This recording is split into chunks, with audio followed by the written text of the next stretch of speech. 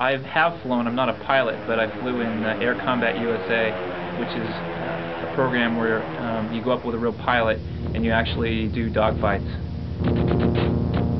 I'm one of the founders of Dynamics, and right now I've been building the Great Warplane series. It's a lot like in the movies they talk about suspension of disbelief. It's the same thing.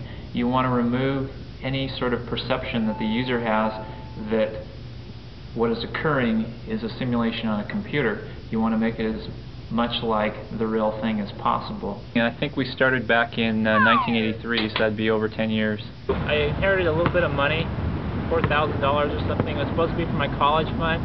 Instead I used it and bought an Apple II and started programming on it. And wrote Stellar 7 was the first product I did. Then Arctic Fox, then Abrams Battle Tank, then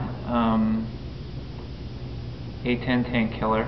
Do you want the half-an-hour version? A remake of Stellar 7, then Red Baron, then Aces of the Pacific, then a mission builder for Red Baron, and then a mission disc for Aces of the Pacific, and then Aces over Europe. You try to make the graphics as realistic as possible, and the sound effects as realistic as possible. I can't stand here. They're going to call a foul on me. Sometimes some of the historical figures are real interesting, though, like Manfred von Richthofen, the Red Baron. He was a Prussian aristocrat, and he had a real clinical approach to warfare. He wasn't emotional at all about it. He didn't believe in aerobatics and flamboyance and stuff like that. And there's a lot of different styles for the pilots. You know, that was one style that he had. I mean, we have designs that you know, we can't do yet because the hardware's not there. That's usually the limiting factor.